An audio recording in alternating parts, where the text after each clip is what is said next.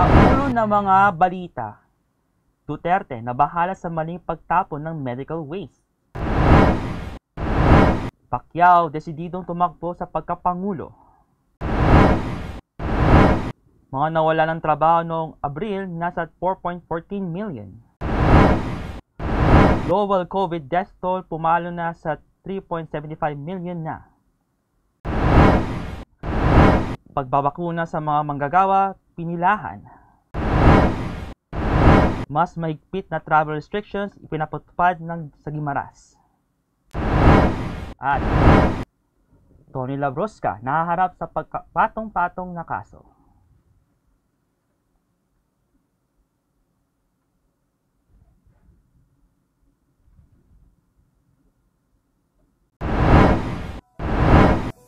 Magandang hapon, ako si Abril at ito ang Tribune News on Q. Narito na mga maiinit na balita sa oras na ito. Nababahala na si Pangulong Rodrigo Duterte sa hindi tamang pagtatapon ng medical waste na ginagamit ngayong panahon ng pandemya sa COVID-19 gaya ng mga nagkalat na face mask, face shield, personal protective equipment, karayom at iba pang gamot na ginagamit. Nakiusap ang Pangulo sa publiko na ibigay ang mga basura sa mga basurero dahil sila ang higit na nakakalam kung paano itatapon ang medical waste. Inihalimbawa pa ng Pangulo na mayroong isang nurse na ibinaon lamang ang basura sa baybaying dagat. Kasabay nito, nalulungkot din ang Pangulo sa pagdagsa ng basura dahil sa mga food at non-food delivery. Hindi na umano mapipigilan si Senador Manny Pacquiao na tumakbo sa pagkapangulo sa halalan sa 2022, sabi ngayong Lunes ng isang niyang malapit na kaibigan. Sinabi ng dating mambabatas na si Monico Puentavilla na kahit isulong pa ng PDP laban ang kandidatura ni Davao City Mayor Sara Duterte Carpio sa pagkapangulo, itutuloy pa rin ng senador at boxing champ ang pagtakbo sa halalan. Sinabi rin ng dating alkalde ng Bacolod City na mas mabuting malaman din ng maaga kung sino ang pipiliin ng PDP laban bilang standard bearer nito sa halalan, si Pacquiao ang acting president ng partido. Una nang sinabi ni Pacquiao na kung tatakbo siya ay sa ilalim pa rin ng PDP laban, kahit pa may umuugong na hidwaan umano sa loob ng ruling party. Tumaas na naman ang bilang ng mga Pilipino na nawalang trabaho noong buwan ng Abril kumpara noong Marso 2021. Ayon sa report ng Philippine Statistics Authority, pumalo na sa 4.14 million ang nawalan ng trabaho noong Abril. Mas mataas ito sa 3.44 million na naitala noong Abril. Sinabi ng ahensya na naitala ang bilang ng mga nawalan ng trabaho nang ipatupad ng pamahalaan ang Enhanced Community Quarantine at Modified Enhanced Community Quarantine noong Abril sa National Capital Region Plus o Metro Manila, Cavite, Laguna, Rizal at Bulacan. Nabahatid din na ang unemployment rate na naitala noong Abril ang ikalawang pinakamataas na record ng mga nawalan ng trabaho mula noong Hulyo 2020 na nakalagpas na sa 15.8% ng unemployment rate. Magbabalik ang Tribune News on Q pagkatapos ng ilang paalala.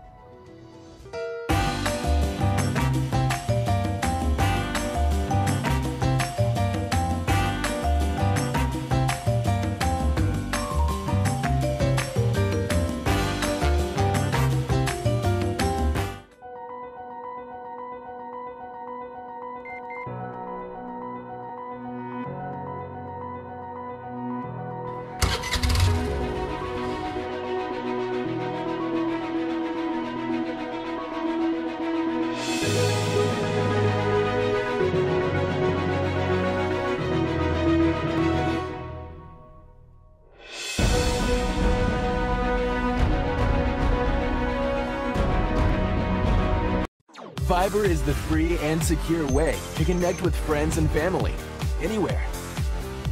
Send messages and make phone and video calls for free. Download Viber now. Pumalo naman sa lampas 3.75 million ang bilang ng mga nasawing COVID-19 patients sa buong mundo. Batay sa huling tala, umakyat na sa kabuuan 3,752,078 ang nasawi sa iba't ibang bansa bunsod ng nakakahawang sakit.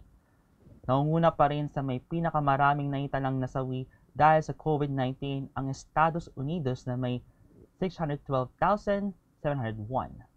Sumunod na rito ang Brazil na may 474,640 na pumanaw bunsot ng pandemya.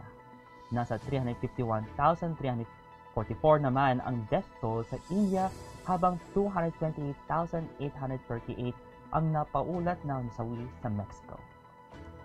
Matapos ang ceremonial vaccination para sa mga nasa A4 priority group, marangkada ngayong Martes ang pagbabakuna sa mga economic frontliner o manggagawa sa mas marami pang lungsod sa Metro Manila.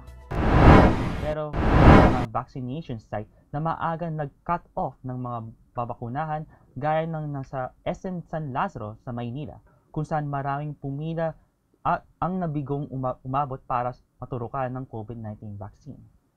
Ayon kay Manila Mayor Francisco Isko Moreno Dumagoso, pasok na lahat ng A4 sa pagbabakuna ng lungsod simula Martes, kaya umaasa ang lokal na pamahalaan na mandadagdagan pa ang mga bakunang makakarating sa kanila. Target ng pamahalaan ng mabakunahan ang hanggang 70 million ng populasyon para makamit ang herd immunity. Mas mahigpit sa travel restrictions ang lalawigan ng Guimaras para malabanan ang pagkalat ng COVID-19. Executive Order number 24 na nilagdaan ni Governor Samuel Gumarin, nakasaad doon na ang pagpapatupad na mahigpit na travel restrictions tulad ng paglalagay ng border control points sa bawat bayan simula Hunyo 7 mula pang petsa kung hanggang kailan ang pagiging epektibo ng EU. Papayagan lamang din ang limitado paglabas ng mga residente at tanging essentials lamang ang pahihintulutan na bumiyahe. Sarado rin ang lahat ng non-essential establishments at mga essential lamang ang pwedeng magbukas tulad ng butika, bangko grocery stores, with water refilling stations, fast food chains, agri or poultry supplies at marami pang iba. Muna magbabalik ang Tribune News on Cue pagkatapos ng ilang paalala.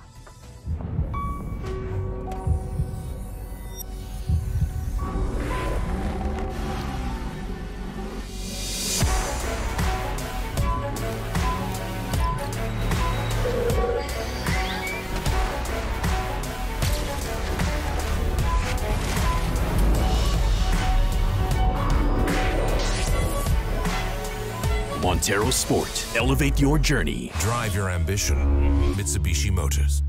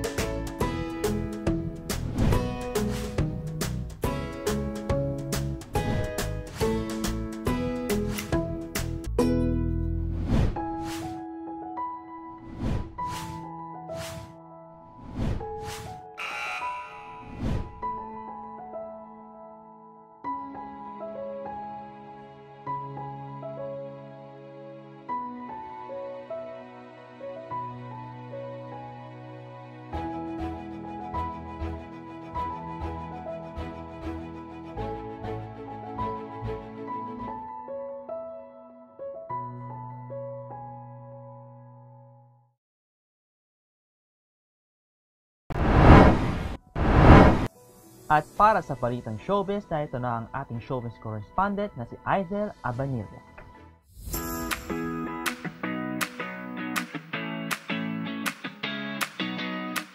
Hello, magandang araw po sa inyong lahat mga katribu and welcome back to another episode of Tribune Extra. And for today, meron tayong very trending story para sa inyong lahat. Nako, ito, sigurado ako marami sa inyo ang nakakaalam to. Aktor na si Tony Labrusca nahaharap po sa magkapatong na criminal complaints dahil di umano sa sinasabing pangmumulest siya sa isang babae at pananakal sa isang lalaki on the night of January 16, just this year, 2021. As of the moment, mga katribu, complaints have been formally filed at the Makati City Prosecutor's Office. Sinampahan po ng 2 counts of aggravated acts of lasciviousness si Tony nang molestyahin daw nito ang isang babae while he was, quote, under the heavy influence of alcohol. Naglabas po ng isang public release ang kampo ng businessman na si Drake Dustin Ibay na tatayo bilang witness ng complainant together with lawyer attorney Reggie Tongol. So ano ang nangyari? Ito po, according to the release, tinanggal daw ni Tony yung spaghetti strap ng babaeng ito para i-expose ang kanyang dibdib.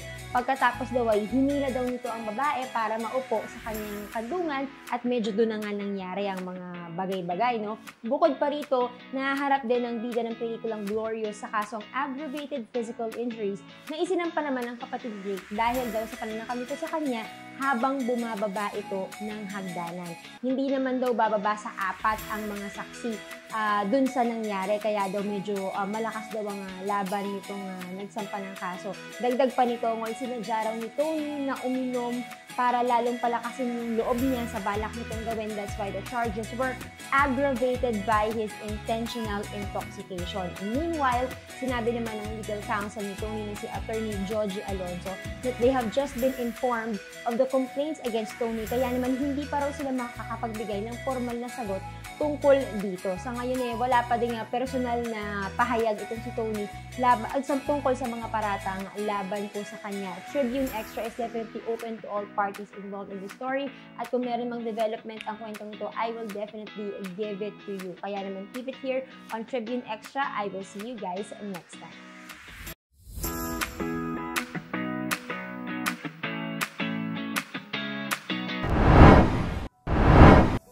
At yan ang mga balitang nakalap sa oras na ito.